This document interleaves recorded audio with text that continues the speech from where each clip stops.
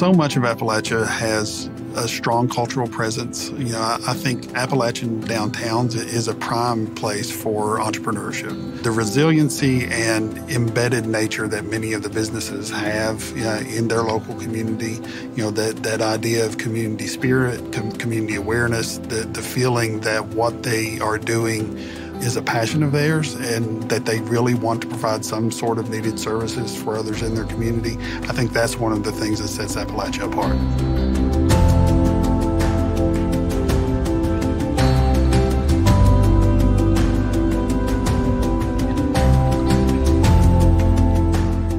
People Incorporated is a community action agency, and community action started in the mid-1960s as part of President Johnson's War on Poverty. So the idea for community action was to establish locally based organizations that are responsible for addressing the symptoms and causes of poverty in those communities. We serve over 12,000 people per year. I think some of the most impactful work that we're doing is through our New Markets Tax Credits financing. Through that program, we have created over 6,500 jobs in Central Appalachia. Being able to see the impact that we have not only for individual people, but for as communities as a whole, really, in my mind, crystallizes what it is that People Inc. is about.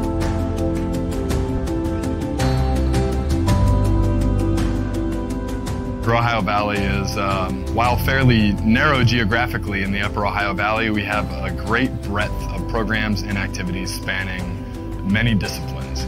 We want to achieve food security, and what that means for us is it's healthy economy, it's healthy people, it's food justice and equity so that people across socioeconomic and cultural backgrounds can all enjoy it in a culturally appropriate way. In that sense, we organize our whole community into two main impact areas, one of which is public health, and trying to use food as a tool to influence public health outcomes. The other side of Ohio Valley is economic development, and mostly what our ARC Power Initiative was built around. It's, jobs created and businesses started and businesses improved, and we're talking in these economic development terms or in these public health terms, is that ultimately it's quality of life, it's real justice and equity across all sectors of our community. Johnstown has taken a pretty big growth in the fact that there are a lot of small businesses downtown. And if you walk around, you can see on all of the street corners the types of businesses that have popped up that weren't here before. So traditionally, this region was dependent upon coal and steel and rail. And unfortunately, those larger industries have gone away. At that point, it became important to diversify and figure out how best to serve the community. And it's really evolved into helping small businesses. Our focus has evolved from some of the larger, quote-unquote, home run kind of attractions to really retaining the employment base we have here and helping small businesses get started and grow. Entrepreneurship is messy, and there is no necessary right answer, right recipe for everyone. So the assistance that we provide is customized. And it's different in each community even that we serve. And you have to get to know your client, and you have to get to know how they react so that you can then identify what their pressure points are. I think that right now, especially in the city proper, we're seeing that turn into a lot of small businesses opening here, the coffee shops, the breweries. I think that whenever you have a strong city center, it then improves the overall region. Understanding that you are not going to necessarily see change overnight, but it's really the long game that makes all the difference. Here in Southwest Virginia, you could look at almost any of the counties that we serve and see not only the environmental impacts, but also the economic impacts that the coal industry has had on the region for decades. The ARC's role in leveraging additional resources into those communities as a way to help further stimulate economic development, to help improve the local workforce so that they are able to take advantage of available employment opportunities. Having access to those additional resources is truly making a difference in the communities that we serve. in 2019, People Incorporated was approached by representatives from Russell County, which is a neighboring county here in the coal fields, about our New Markets Tax Credits program. They indicated that they had a business that was looking to relocate to the region, and that the Industrial Development Authority, along with the town of Lebanon, were working on putting together a financing package to help them with that relocation. So that really began what resulted in a 2-year process where we started working with local officials. We started working with the Polycap business itself. The total project size was over $11 million. People Incorporated made a $10 million investment into that project. And ultimately, we will create upwards of 40 new jobs there in the local community. The Appalachian Regional Commission gave us a power grant we applied for in late 2018 and was the startup capital that we needed to open up what's been a transformative economic development and public health project, which is the public market in maybe the most prominent retail location in all of Wheeling, on the corner of 14th and Main, downtown Wheeling. It's like a place full of things grown by Ohio Valley people. They're feeding Ohio Valley people. There's all types of people coming there, investing with their purchases in like a future of Wheeling that circulates dollars within its own economy and is creating prosperity across the board. Getting an Appalachian Regional Commission power grant put us in that kind of rarefied air of these people who have like the staying power and have been doing this work for in some cases multiple generations. When a small business wins, we win. And it's not personal gain. It's, oh my God, did you see that this business was doing this or that? And they got a contract and they got this and they have this many customers now and they surpassed this number of employees, and we want to be part of that. And that's what excites us and gives us the passion.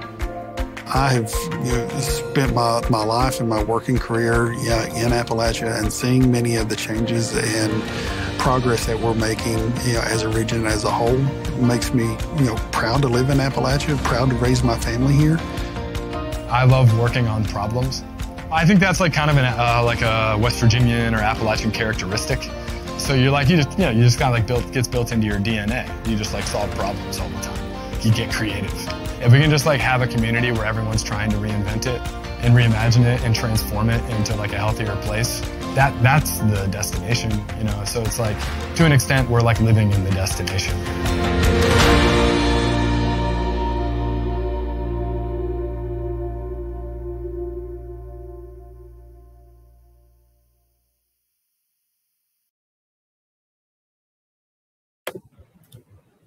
Hi, everyone.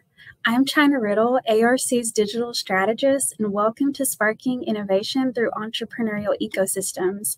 I hope you enjoyed that video as much as I did. What 3 great examples of ARC partners who are building Appalachian businesses of all sizes. And as we saw, some folks are attracting businesses through relocation packages or offering retail space to local producers, or in Startup Allegheny's case, providing customized services to help entrepreneurs get the capital and the resources they need to succeed in our region. So today on this panel, we're going to hone in on that last example, providing customized services to entrepreneurs. Even more specifically, we're going to talk about helping them access the capital they need to start their businesses and grow their ventures. The way this panel is going to go is we're going to kick off talking to 2 investment partners of ARCs, and then we're going to go to some of the businesses that their services have helped support and grow. Then we're going to go back to the investors, close out, and then have some audience Q&A. So first up, we have Jim Hart, Executive Director of Appalachian Investors Alliance, and Faith Knudsen, Director of Social Entrepreneurship and Innovation at Ohio University and Director of OU's Social Enterprise Ecosystem Program. Jim and Faith, welcome. And Jim, you're up first. So as the representative from Appalachian Investors Alliance, can you help us understand why businesses need capital, why that's important, and AIA's role in helping to provide capital to businesses in Appalachia? Sure. Thank you for having me. Pleasure to be here. I actually think you just said it best, right? I think that we all recognize that most businesses need capital to start, and they certainly need capital to grow. And I think everyone on this call probably understands that, we're not going to achieve that economic resilience that they talked about in the video and create jobs in the region without new businesses starting and without having readily available capital for those businesses to fuel their growth. So I think we all recognize that. AIA's approach to that problem is probably a little bit different. We began our mission with the recognition that there are, in fact, substantial pockets of capital in Appalachia, right? So while we don't have as much capital as you might find on the coastal money centers, there is certainly plenty of capital here to fund businesses. And it's not in places that you might normally associate with, right? It's places like Ashland, Kentucky, Altoona, Pennsylvania. These aren't massive communities, but there's still plenty of capital there that can be organized and deployed. So what we focus on doing is going into those communities, organizing that capital into really more structured impact funds. And we provide technical assistance to help those investors gain confidence, which is absolutely critical because a lot of investors don't have a lot of experience doing private market transactions. Public markets, sure, everybody understands that. Private market transactions tend to be a little bit more complex and they're more diverse. So, we can take those private market transactions, and you saw what they look like in that video. They're everything from Main Street to, let's say, a high growth technology business. And if we do this process well, the beauty is we naturally attract capital from outside the region that follows alongside our investments. And you might say to yourself, well, that's great, but does it work? And luckily, the answer is yes. We were fortunate enough in the previous power grant to prove that out. So over the last 2.5 years, our investment funds have been able to get a 10-to-1 leverage on their capital, meaning for every dollar they put in, 10 other dollars came alongside. And the best part about that is that most of that capital is coming from outside of the region. So we're literally stimulating capital inflows into Appalachia, while not only providing better access to local capital, but access to capital that we might not have otherwise seen to fuel those high growth companies. Yeah, that's awesome. I love that there are pockets of capital in the region, just like there are lots of businesses and entrepreneurs and ideas that need that capital to come to life.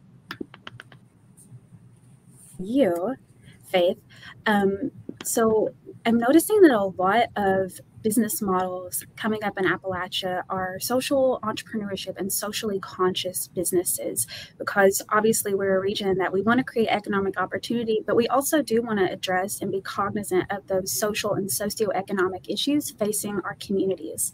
So can you help us understand what is social entrepreneurship? And also, how are their capital needs maybe a little different from traditional entrepreneurs? Absolutely. And thanks for asking me to join. So social entrepreneurship is a tricky word because it's extremely popular, yet the definition varies depending on the definer. So in broadest terms, a social enterprise is a business. That is, it makes money, which incorporates a mission, that is, a solution to a social problem, as a key element of its implementation. Some social enterprises make money and make a social impact, like Tom Shoes donating a pair of shoes for every one sold. Other social enterprises, say an enterprise like a well-known one in our region, PassionWorks, make money by making a social impact. In their case, by selling artworks using upcycled or recycled materials produced in a creative environment for individuals with developmental disabilities. And some of their iconic artwork is right behind me. With this continuum of enterprises that have a mission and also make money, our program largely focuses on those that are strongly mission-driven. That is, the mission is of equal or greater importance to the implementation than the money-making. Some are still equity investment targets that Jim was talking about. For example, we give business technical support to a fintech company, New Resource Solutions, that connects solar investors with solar energy projects for public buildings, businesses, and low to moderate income recipients, enabling a key social good, renewable energy, for folks that would otherwise be unable to afford it. So that's a for-profit investable company that is a reasonable investment target. Other enterprises like PassionWorks might be less interesting for equity investors seeking strong fiscal returns, but very interesting for those seeking a modest return and a very strong social impact. And so what the ARC presciently enabled by funding the Social Enterprise Ecosystem Program in 2017 was the provision of no-fee enterprise development services to this sector that was previously less interesting to capital investment, thus enhancing its investability and also enhancing its capacity to self-fund through sustainable business models. Yeah, that's a really interesting concept, investability. And it depends on the investor, right? And the amount of impact that they're looking for when they are adding a business to their portfolio. So let's dig in a little more to impact investing. Jim, can you help us understand what impact investing is and maybe how it compares to other more traditional investments? I'll give it my best shot, but this is a broad tent, right? Just as Faith mentioned before, the definition's hard to pin down because there's so many people that are impact investors that are approaching the problem in a different way. So we tend to keep the definition of impact investor very broad, right? And what I mean by that is impact investing kind of at its core is really any investment where the benefits of the investment accrue not only to the investors, but also to broader society, right? And that's a very broad definition, I realize. But you know, when you look at just AIA's collection of impact funds, right? We have funds that specialize in funding only Black and brown founders. We have another one that focuses on worker-owned businesses, right? They only want to fund cooperative structures. We have a medical device fund. We have two funds that honestly don't really invest outside of a 10-county radius. And then, you know, we have the balance that really look to limit their geography to the Appalachian region. So just in our collection of impact funds, we're talking about social and economic rebalancing, health, we're talking about local and regional development, and that's just in a network of 13 funds. So, you know, it covers a lot of area, and it also talks about risk tolerance, right? Certain impact investors have different risk tolerances associated with their capital. Some are very, very traditional debt in orientation and very low risk. Some, like our funds, tend to be the first money into a deal and are taking higher risk opportunities. So I guess one thing I would like to point out, if you're an entrepreneur and you're listening to this and you want to go out for impact investment, please do your homework, because not all impact investors are alike. And you need to make sure that you're talking to the people that, again, thematically match what you're trying to do, but then also, you know, they have the type of risk capital that really matches the type of investment that you're offering. Yeah, absolutely. It's so awesome that ARC partners like you all are working to help connect entrepreneurs to the right types of investors and source of capital. Faith, so obviously investors are key to helping a business start, so they have the capital to launch their venture, but also it's so important that entrepreneurs have access to technical assistance and the resources that are paired with that capital to actually truly succeed. Can you help us understand, as a resource provider and service provider, how you fit into the impact investment and entrepreneurial ecosystem, and then how that ultimately does bring capital to businesses in the Appalachian region? Absolutely. And let me just give an overview, a little bit of the social enterprise sector. So as Jim was saying, those mission-driven businesses in health, wellness, environmental, educational access issues, it's larger than most people believe. So it was 9% of the national GDP in 2020. And in 2021, it employs 16% of the working population in our footprint in Ohio and West Virginia. So it's a big deal. And it crosses many of the strategic focus areas that Co-Chair Manchin was outlining this morning. So our Power Grant, which is currently led by the Foundation for Appalachian Ohio, centers on three parts of that social ecosystem: social enterprises, impact investors, and impact measurement.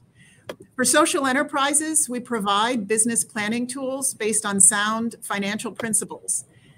And our team, which includes multiple foundations engaged in mission-related investment as well as impact investors, also engages with traditionally philanthropic organizations to shift toward deployment of those resources as capital investments, like Jim was saying, specifically looking to identify and fill financing gaps and ultimately drive community transformation for the region.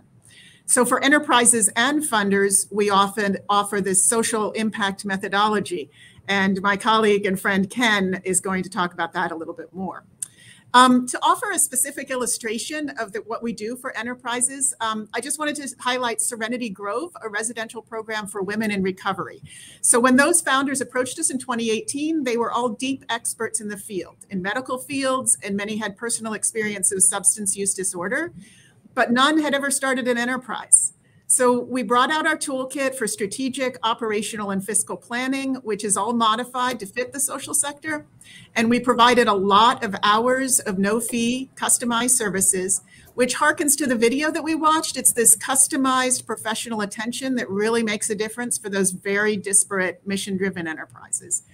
Within a year, Serenity Grove was fully funded in a newly owned facility and serving its first clients. So key to the services that we've offered all 170 clients we've helped is this direct business assistance to attract the capital resources, whether that's donations, grants, loans, or impact investment. And with regards to regional investment, in March of 2018, the ARC co-chair opened a rural impact investment symposium. And in our closing session, we local participants discussed how to bring those lessons learned from external experts into our ecosystem. This was an important impetus for our grassroots impact innovation group of funders, service providers, and investors.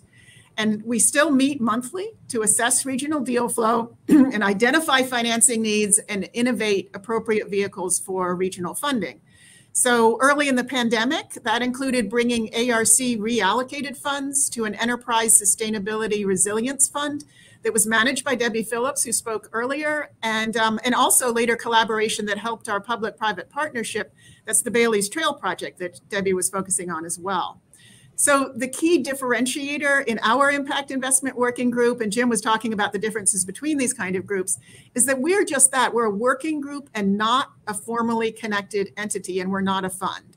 So we've found this incredibly useful in ensuring that there's no big gorilla in the room sort of overpowering other voices from grassroots businesses and local investors.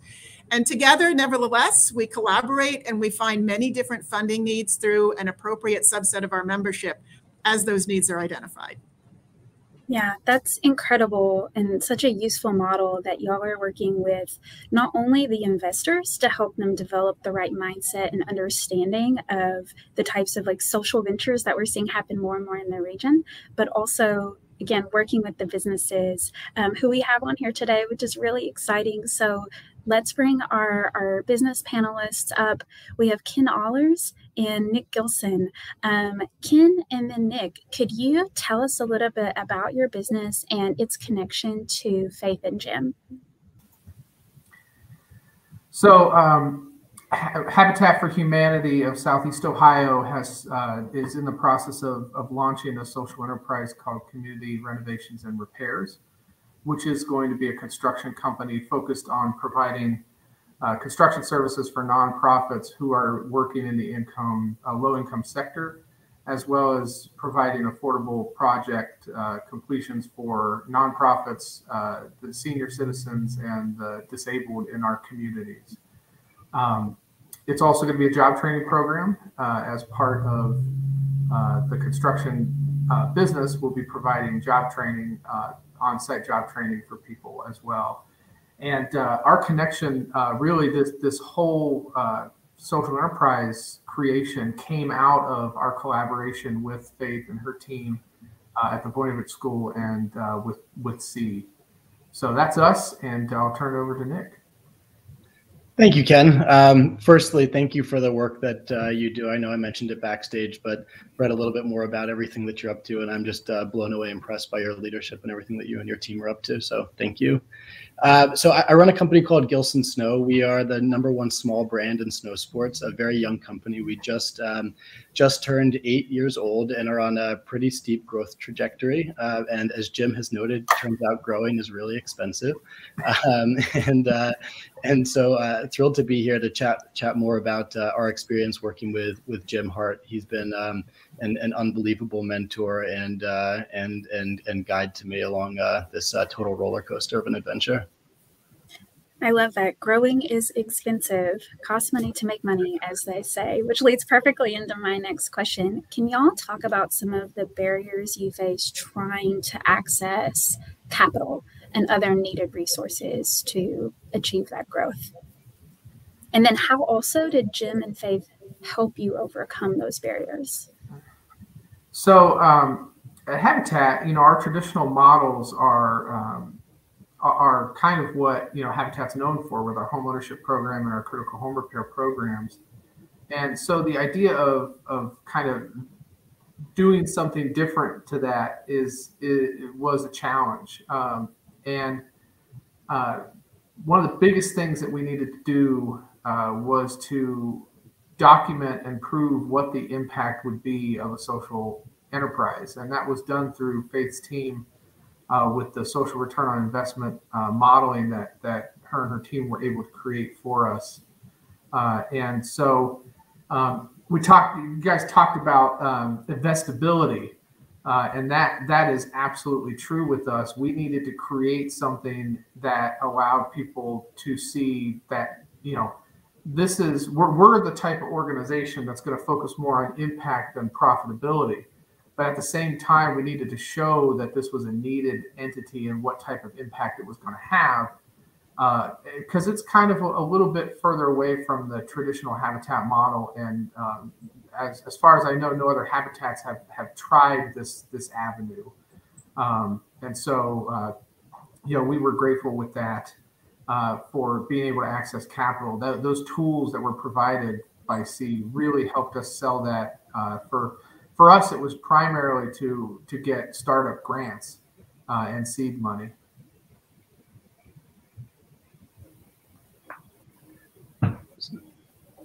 So in our case, I very much think about money like oxygen. Cash is like oxygen, right? If you don't get it to the right organs at exactly the right time, you quite literally die. But we don't live to breathe or to take as many breaths as possible. And what's really interesting is that when you go for a run and you're getting up to speed, right, you start to require a lot more oxygen, right? And so as things start to go, you start needing to get more money and more cash to the right departments at the right time to quite literally sustain the basic functions of life. And so, in our business, we very much think about cash and money as the same thing, right? If you don't get it to the right places, especially when you're growing, those departments, they atrophy and they die. And that then, really impacts the greater organization in a very devastating fashion. And what's fascinating is that banks, and we've got some great banking partners, so I'm not going to throw any shade right now, but they love to work with you once you're already successful. And so there's this period where you go from zero, right, building a business from zero up to the point where you are quote unquote, bankable on a banker's checklist.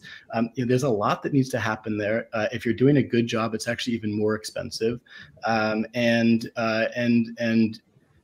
can't even begin to tell you the amount of wonderful human beings in the banking world who have come into our facilities, seen what's going on, seen our partnerships, where they think we must already be beyond bankable, right, from what it looks like from the outside. But any growing business always looks, 6 months ahead of where they actually are. And so, we've been told countless times that we absolutely fit into their model, and we can absolutely bank with you guys, to find out, 6 weeks later, after painstaking amounts of whatever, right, going through the process with bankers, that it's just call us back next year, right? And so so Jim and the entire AIA network came in at a really pivotal moment in our business's development. And, quite frankly, I don't know where we'd be right now without these folks, because they've not only brought in the needed oxygen for the right departments at the right time, but they've helped paint the path of going from here to there, right? And what got us here won't get us there. It's different, and there's a real muscle memory that's tied to this capital, whereas that wouldn't really be the case with bankers. Yeah, that's so awesome. And that's exactly why ARC makes the investments that we do in partners like AIA and the SEE program, because we want to make sure Appalachian entrepreneurs, like being an entrepreneur is hard enough, but there's also extra challenges in Appalachians. We want to make sure that we can help our partners, help people like you overcome those barriers as quickly and easily as possible. Final question for you all. What is different about working with ARC partners like AIA or SEE, maybe compared to more traditional capital or resource providers?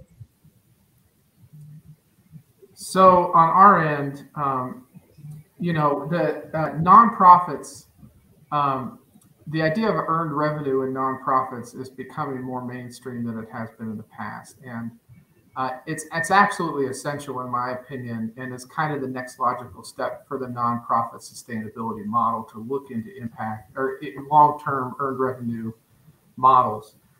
The challenge is getting a nonprofit who's focused solely on mission-based to start thinking like a business. And to also start thinking about how you can create impact while creating sustainability at the same time, and not being in a position of what I call crisis mode, which seems to be always what happens in nonprofits. It's always moving on to the next big crisis, because that's what we do. We solve problems.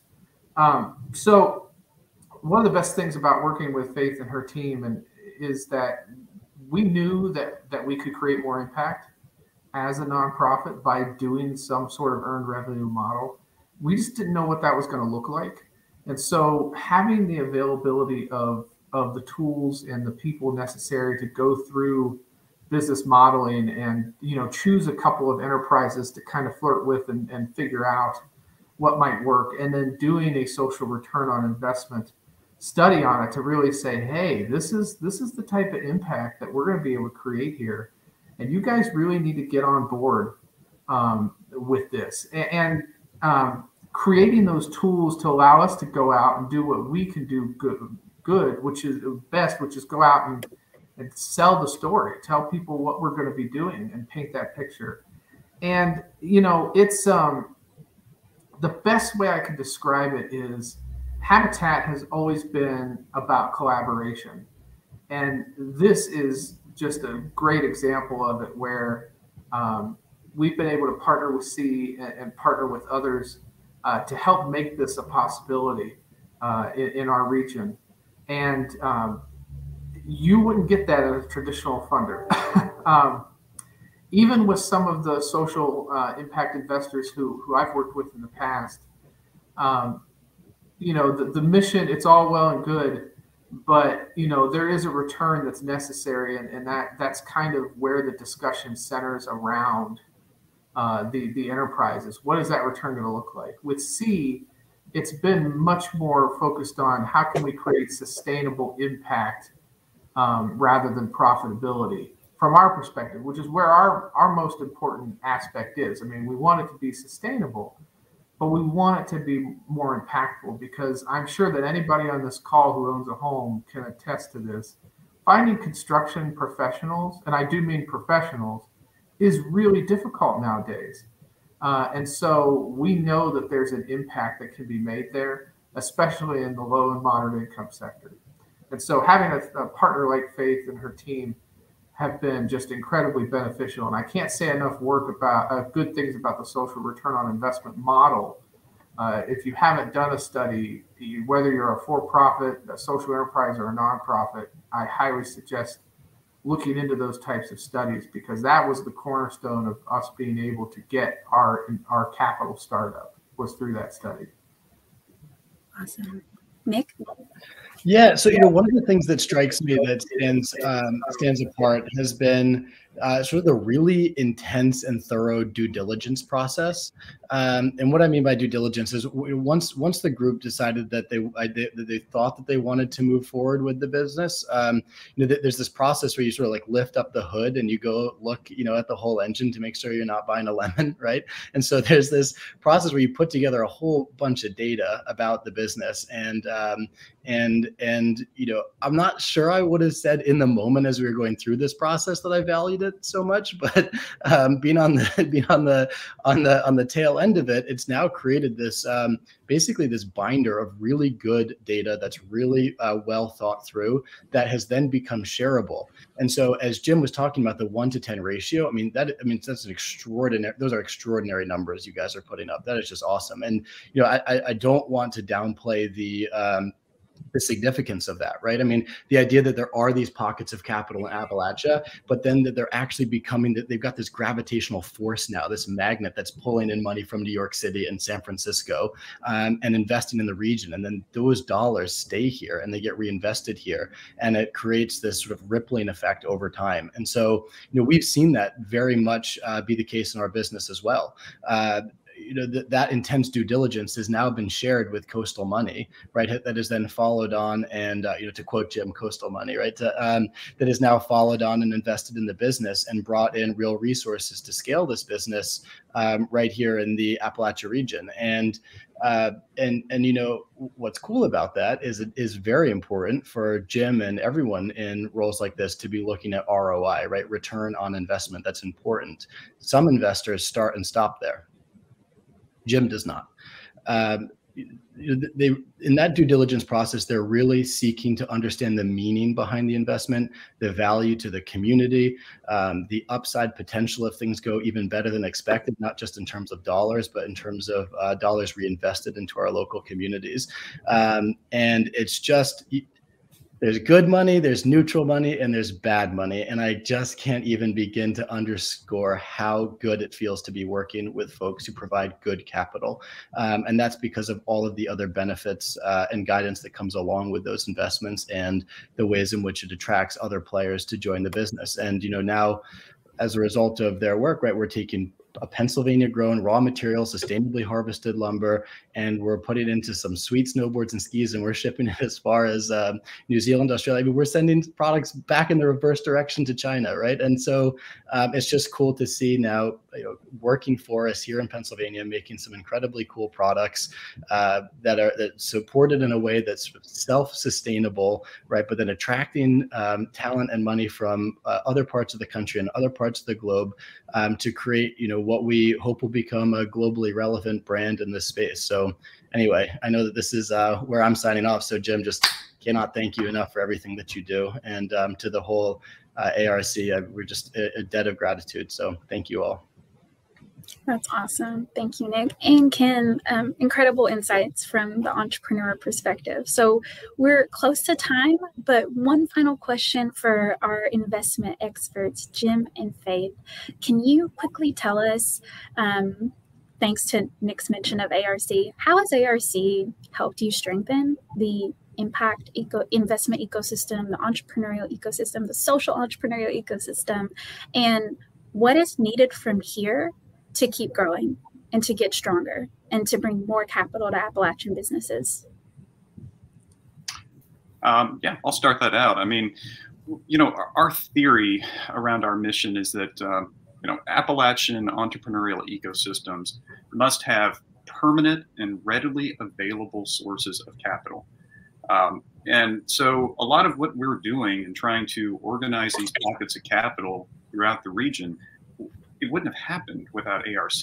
It takes 6 to 12 months for us to start a fund formation process and take it to its conclusion. And we need some really patient capital there to help get through that process. And ARC does that. And then the technical assistance that they help support on the backside, what Nick was talking about. Again, none of that would happen without the ARC support. So I'm hoping that, in this new iteration of our new power grant, that we're going to be able to put even bigger points on the board.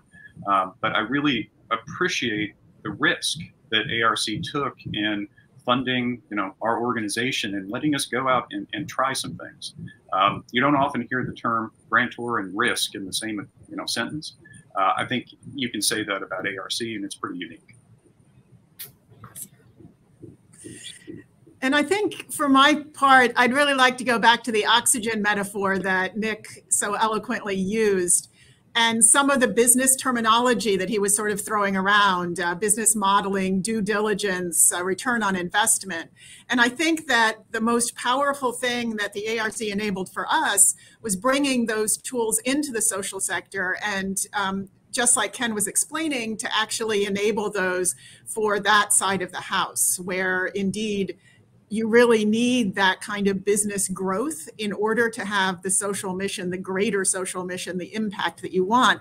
And I did just want to really emphasize that sort of third area of the social enterprise ecosystem's focus, which is the measure of social impact. That is really cutting edge. It's a methodology that was started actually in Silicon Valley and then became much more popular in Europe and is widely used in Europe. But what the ARC has enabled is bringing that back, and not only just bringing it back to the United States, but starting it in Appalachia, which is so cool because customers of SROI, and we have qualified team members, credentialed team members to do these analyses, can validate the social impact of their markets and more effectively tell their holistic story, just like Ken was saying. So, what's still needed? Well, two things that I'd really like to emphasize. And one is that as service providers in the social sector that's looking at these intractable problems that have been mentioned so many times this morning, we really need to focus on expanding our deal flow development, another businessy word, meaning growth-oriented social enterprises that are, interested in technical assistance to the furthest flung corners of our footprint. We really need to reach people who have those innovations who haven't been reached yet. And the ARC is really enabling that. And equally important, I think, continuing these conversations between mission-driven foundation investors, family offices, the broader investment community, and the ARC. We really need to be talking nonstop about how to do these innovative investment opportunities, and that is exactly what the ARC is enabling. Awesome. Thank you all so much. This was an incredible conversation. I wish it could go on, but we're already 2 minutes over time. To our audience, thank you for submitting questions. Since we are already running late, we're going to take those down, and I'm going to work with this team to get some answers for y'all, and we'll follow up soon with that information. Also, the SROI tool that Faith mentioned, a lot of folks are asking about that. We'll make sure that that information is available to y'all as well. It sounds really cool. So again, thank you to our panelists. Give them a round of applause. And now we're going to take another networking break. So head to your tables, chat with folks, and then we'll pick back up with our leadership panel. Thanks, everybody.